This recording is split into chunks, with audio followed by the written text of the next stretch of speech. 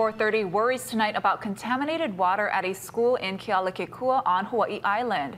Annalisa Burgos joins us now with what DOE officials found and what they're doing about it. Annalisa. That's right, Ash. The State Department of Education says E. coli bacteria was detected in Kanawaina Elementary School's water and is taking steps to ensure the safety of students and staff while keeping the school open.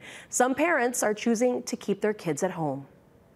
They're saying that there's something wrong with our water and that the kids don't have drinkable water or they can't even wash their hands. That to me is a red flag. Joy Smith says she kept her kindergartner and third grader home today because she'd rather them be safe than sick. Honestly, I'm just like, if it's not clean, they're not coming.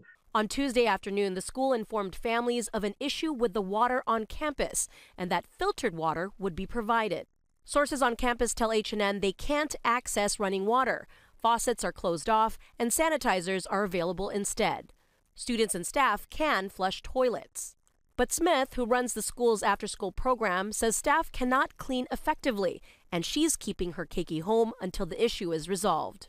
If the bathrooms can't get sanitized and cleaned properly, because we've done it here for A+, then I'm not going to send you because I don't want them to get sick.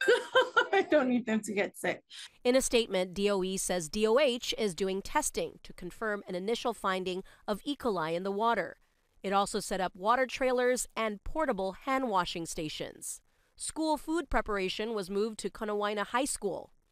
Bottled water and hand sanitizer are being provided, and school operations are on normal schedules.